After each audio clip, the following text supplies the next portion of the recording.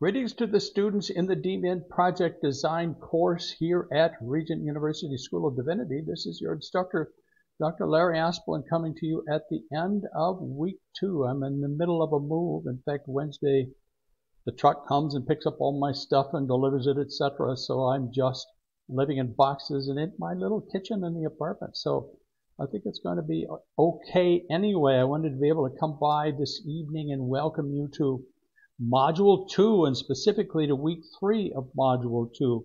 Module 2 is going to be 3 weeks long, as will Module 3. So I think it's important to just take some time to give you a quick introduction and, a little bit of an orientation to Module 2 in our course. As a quick review, Module 1 is foundational for us.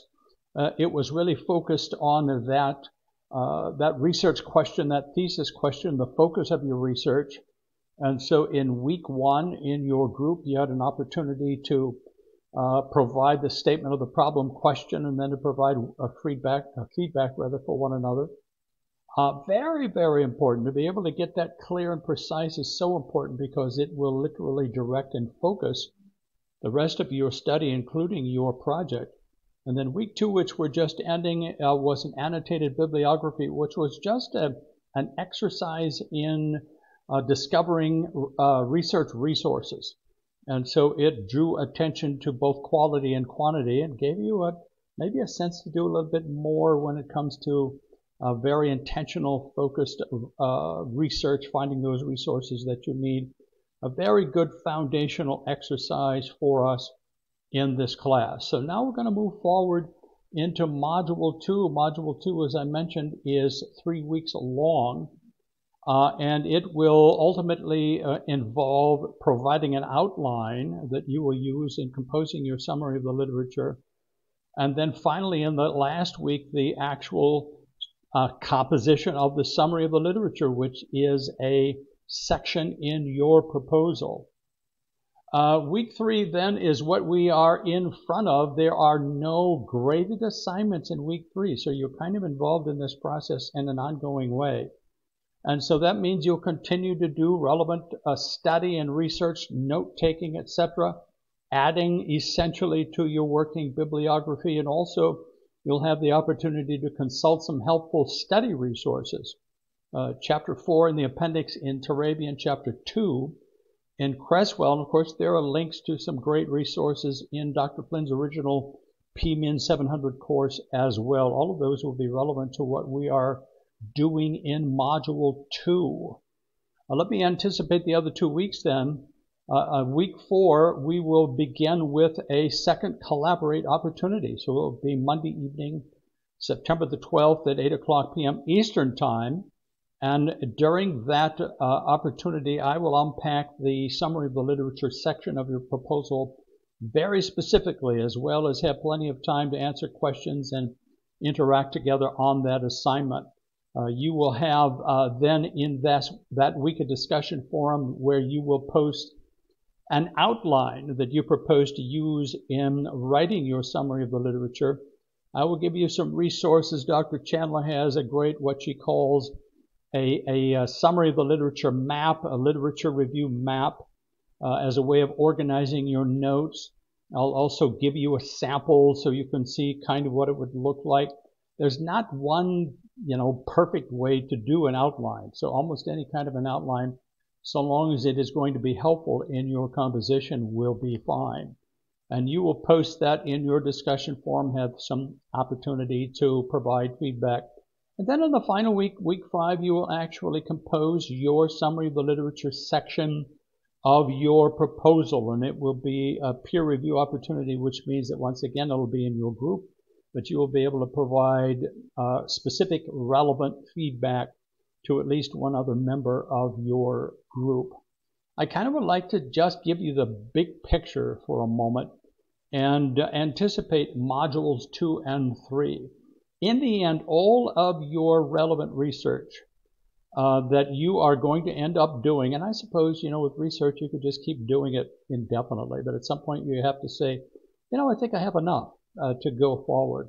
All of that relevant research will be reported in 2 chapters in your dissertation. So chapter 2 will be called the survey of the literature, and chapter 3 will be called the biblical, theological, and historical context of the study. So each of those chapters will be about 30 pages, 30 plus pages. You know, if you give us 100 pages, that's too much. It has happened.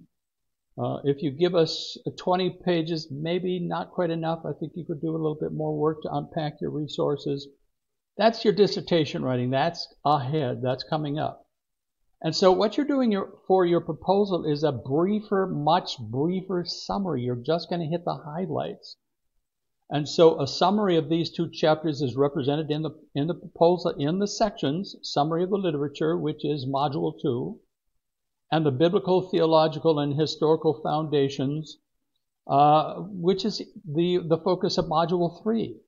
Each of those will be about 10 pages long, so you're not going to take the time to unpack any resource. You're summarizing. You're hitting the highlights. Ultimately, you remember, you're writing your proposal for Dr. Flynn, who will have a sense of the direction you want to go and whether or not you've done adequate work to be able to go in that direction. And so these will be summaries, very, very important. So my recommendation to you now is to take the time to look at your notes. Even if you're still adding to them, that's fine. And divide your notes into two parts. The first part will be the notes that are relevant to resources in the scholarly literature.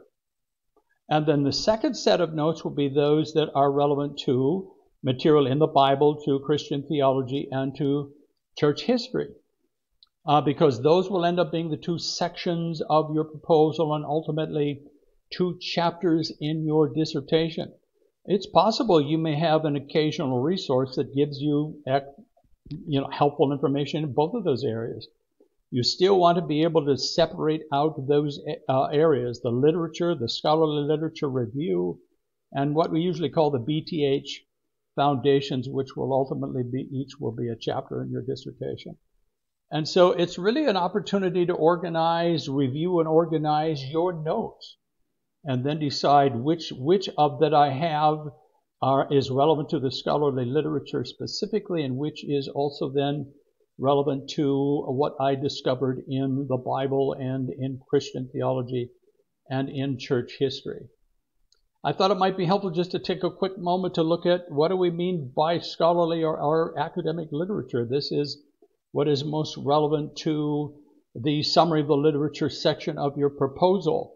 And so what do we mean by scholarly literature? Well, first of all, they're books, but specifically books that are monographs. That is to say, they're single subject books, written, in kind of an academic tone, as opposed to a popular book perhaps, but not a Bible survey, not a Bible dictionary, encyclopedia, handbook, a general reference work.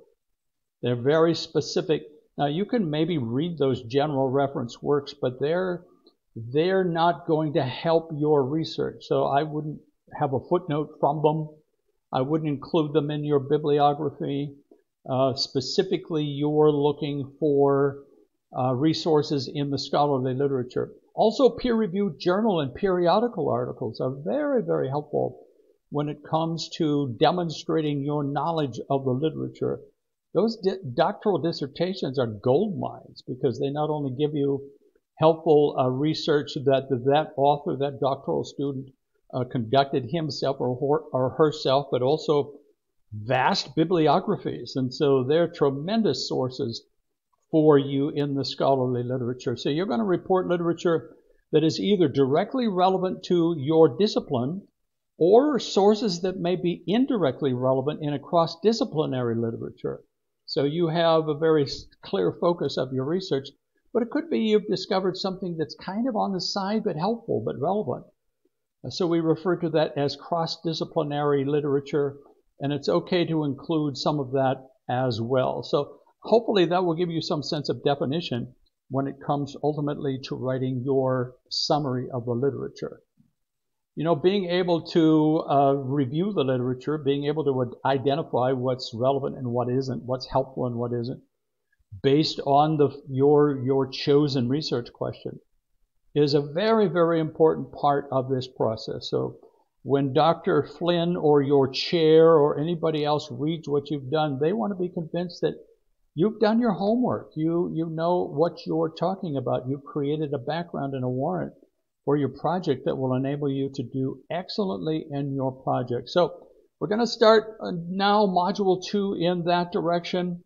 I know you've already been doing some reading, some studying, etc. You've taken notes, and so now it's time to begin to look more specifically at unpacking them, at outlining them, and summarizing them.